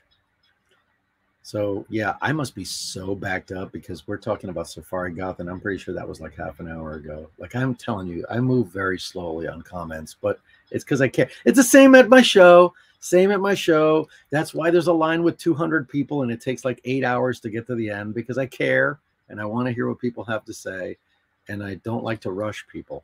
I got to tell you, in Russia, ironically, in Russia, the security guards had a very, very different opinion of how you did a meet and greet. And people, there'd be a line and people would walk up and they'd say, hi, I'm a really big fan. And then I'd say, oh, well, thank you so much. And then the guards would just grab them and like shove them out of the way and grab the next one. And I'm like, oh my God, you can't do that to people. But yeah, they kind of had this philosophy of very efficiently moving through the line very quickly. I don't like to do that. I like to take my time with people and hear what they have to say. In any case, getting back.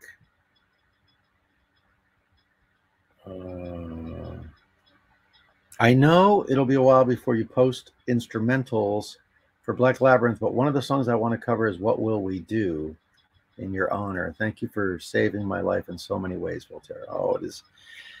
It's lovely to hear that. You know, on days when I'm like, why am I doing this? This is a waste of time. No one cares. Hearing stuff like that keeps me going. So I really appreciate that. Thank you for sharing that, Blood Phoenix.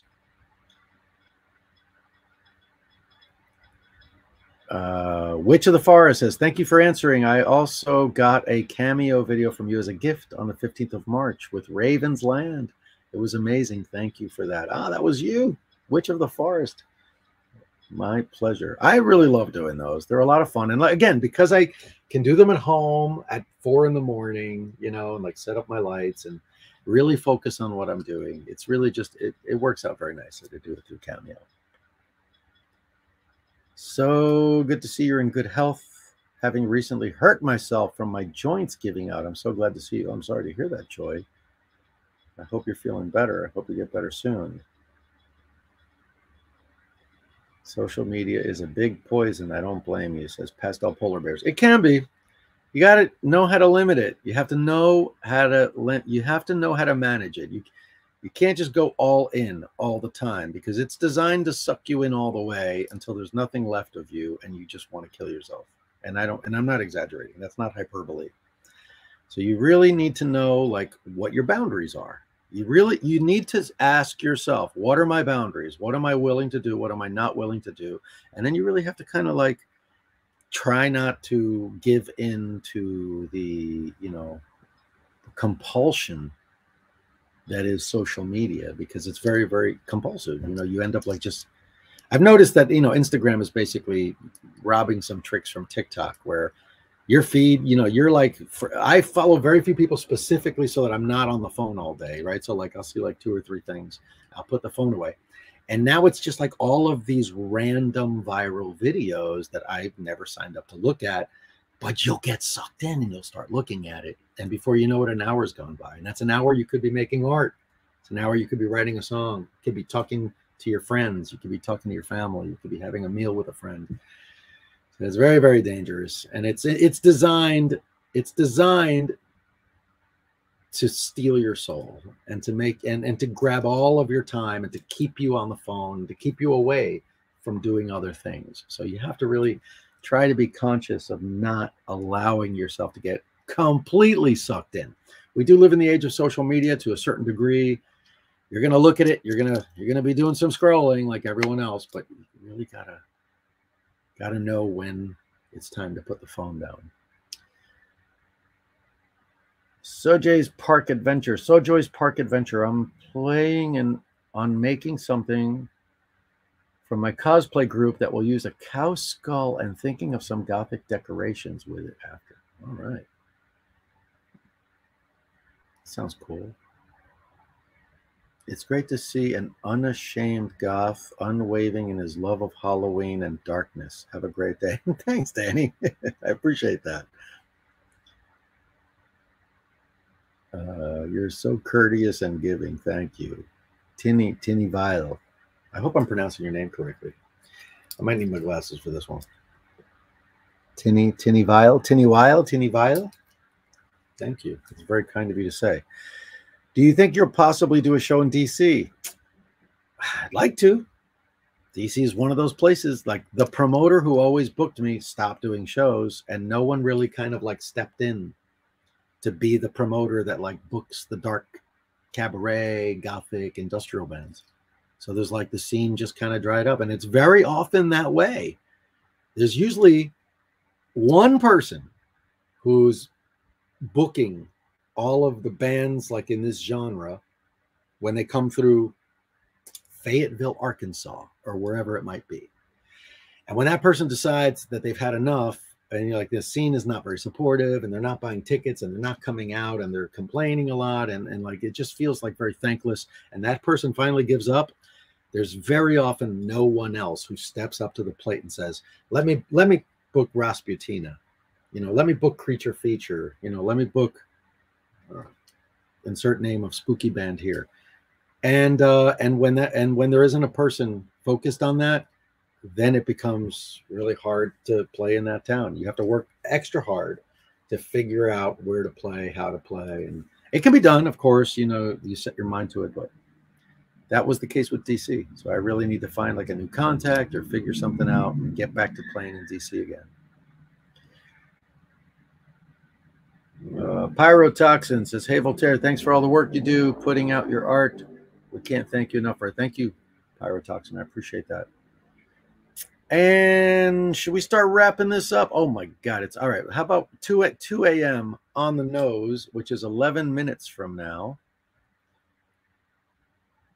Oh, my God. You're tall. You're muscular. You have all your hair. All positives in the looks department. I'm tall. I'll give you that much. I don't know about muscular. Unless you like flabs of steel. I got quite the beer belly, and I don't even drink beer. Accidentally hit send on my previous message, says Pyrotoxin. Would there be any chance of you getting an Oklahoma show? There was. I was in the work. There was one that was in the works for April, and then it fell through. And that promoter is somebody that I've worked with many times in the past, and she's having surgery. So she was like, oh, sorry, I got to have surgery. So we're just going to have to, postpone this and take it up again in the summer. So I presume that, when she's feeling better and she's ready to book shows, then we'll just get back to it. And so I want to believe that I'll be back in Oklahoma before the end of the year.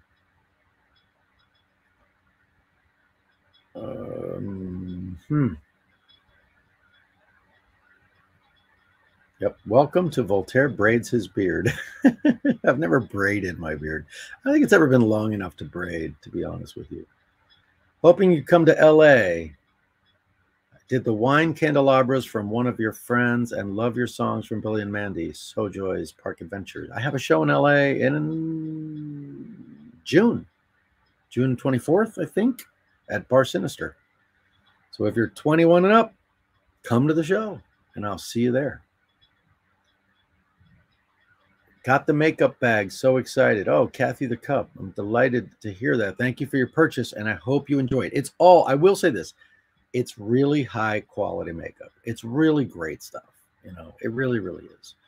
And if it does well, I'm going to build on it. I'm going to do like a different, you know, like a reds and vampire set, and, you know, the sky's the limit. If it does well, we're going to build on it. But thank you for being one of the first to give it a shot.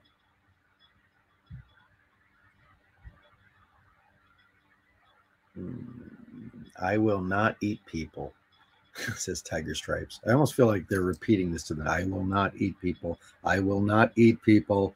I will not eat people.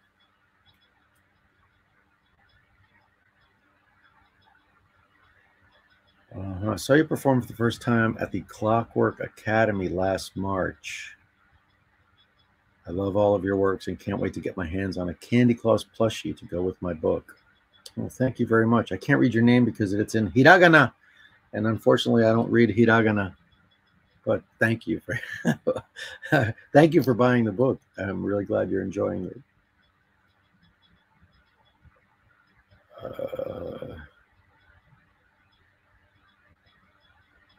This is a little silly, but do you have any opinions on pet rabbits? I think my lap lion head mix, Mr. Floppy Disk, has been trying to steal your hairstyle recently. Do I have an opinion on pet rabbits? No, not really. I'm anti-pet. I don't believe in keeping pets, but keep in mind, I live in New York City. I have, for the, you know, practically grew up in New York City. And New York City is a place with tiny, tiny, tiny little apartments. And I watch people with dogs who they leave alone for 18 hours a day, like while they go to work for 8 hours, and then they go to have dinner with friends. And then they're just like, oh, my dog. And it's like, your dog's been like practically in a cage for 18 hours a day. And then, you know, they take them out and it's like, they feel like it's like a hassle to take the dog out. I think that if I lived on a farm, I would have pets. But since I live in a tiny little apartment and I'm away a lot, I don't think it's fair to any kind of animal. That was really not the question you asked. And I'd much rather live like somewhere like Bali, Indonesia, and have my pets just be the local animals that come to visit at night, preferably flying foxes and things like that. You know, leave a little food out for them. Maybe they'll come by a little bit more often. But, you know, no cages, no leashes, just a mutual respect kind of thing. You know, we have a neighbor in Mexico who has rabbits, and I have a very, very, very good friend here in New York City whose sister has a rabbit, and they seem to be very happy with their rabbit friends.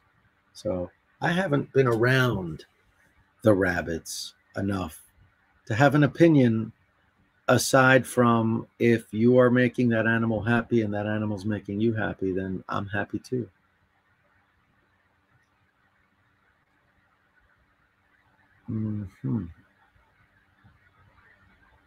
Johnny Lasagna says, my boyfriend and I originally met when he accidentally blasted Zombie Prostitute in class.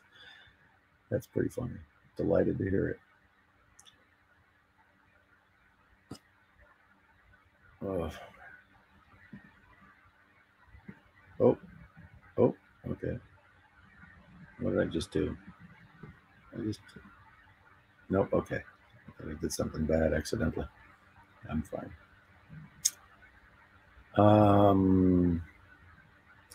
4 minutes. I unfortunately have work in the morning. Good night, everyone. Good night in Woods. I think everyone's probably getting to that point. I'm planning to make something for my cosplay group. Oh, right. I read that one. See, it's like sometimes they just pop up again. And one last question. Rithian says, I would love to do a Valerian cosplay. That would be amazing. That'd be pretty cool. Good night, everyone. Good night, Axel. Alex, Giraffe. Good night. And did you see Daria Conan animation of your song Raised by Bats? It's really good. She's the one that animated the song. Yes, I've seen all of her animations, and they are all spectacular. Would you do a cover of Phantom of the Opera, The Music of the Night? Says Matthias. I'd love to. I just don't know if I can hit all the notes, but I sometimes do it in karaoke and embarrass myself, but I love, love, love that song. But my vocal range is more in the range of the other guy. What's his name? I forget. The love interest. That's where my voice is, not so much Phantom. Balthazar says, Voltaire, the new album, The Black Labyrinth, there's 2 songs on it that I love very much that are called Little White Lies and As the World Falls Down. They're so good. Thank you. I'm really glad you're enjoying the album. Leo Nevermore says, my first concert was yours in Orlando last year. I'm sure you don't remember, but I was the only pirate in the Abbey. Thank you for teaching my beloved and me that even when in complete darkness, something precious can be found. As I always like to say, nothing good lasts forever. Now that sounds negative, but I'll tell you why it's not negative. Because I console myself knowing that nothing lasts forever. So anytime I think to myself that nothing good lasts forever and I find myself in a bad situation, I know that that's not going to last either. So when I'm feeling particularly depressed or upset, or I feel like all hope is lost, or I'm spinning my wheels, why am I doing all of this stuff? No one cares. All of those feelings of doubt that you have, all of those feelings of that you're not reaching the place you're trying to get to,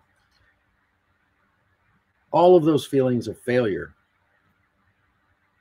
it's going to pass. That thought, that feeling will pass. I say, take a nap. That's what I do. I take a nap. There's a series of videos on the internet that kind of sort of gone viral, and it's an Indian man from East India. He has a thick East Indian accent, and I am not going to repeat what he says because it's a, you know, it's not, it uses some blue language. But he says, you know, if your day is going badly, F it. You don't need to make it a good day. Go home. Go to sleep. Wake up the next day. And it's so true. Sometimes you just need to step away from the situation that you're in. It could be as simple as, look, I'm a workaholic. So on a nightly basis, I pile all of this pressure onto myself. Like, I have to do these designs, and I have to write the lyrics for that song, and I have to do this interview, and I have to write these emails, and oh my God, I have to build this thing, and I have to photograph these things, and I have to shoot this episode of Gothic homemaking. I just pile and pile and pile all this stress upon myself. And once in a great while, the dam breaks. And on a night like that, I'll just be like, I'm taking the night off. I think I'm just going to go to a bar and have a drink. Or I think I'm finally going to watch Wakanda Forever. I'm just going to get in bed and watch Wakanda Forever. Sometimes you just have to step away or take a nap. Because as I said, nothing lasts forever, especially the darkness, especially the bad times, especially the bad feelings. But don't let yourself get swept up by all of that negativity. Just know that if you step away from it, you go to sleep, you might wake up the next day feeling like, what was that all about? Why was I even so bent out of shape about all of that? And I'm going to leave you on that thought. Thylight Jess asks, any tips for someone new to New York City? Absolutely. I have an episode right here on this channel called, I don't know, something like Spooky New York City Guide. It's a list of restaurants and bars and stores and cemeteries and fun things to do. I would strongly recommend you check it out. And you're going to find some really fun things to do here in New York City. Thank you so much for watching. As always, thank you for tuning in. I really, really appreciate your support. I hope to see you on the tour. Remember, get your tickets today, whether you're coming to the Houston show or whether you're coming to the London show. It helps tremendously if you buy advance tickets. It makes everybody feel more secure. It makes my job so much easier because then the promoter's not, yelling at me and nervous, and the clubs they understand it's going to be a profitable night for them, and they're not all nervous and weird. So I greatly appreciate it when you can do that. Thank you so much for looking at all my funny new merch. There's so much cool stuff coming down the line, and I cannot wait to share it with you. I will see you next time right here on the Lair Voltaire.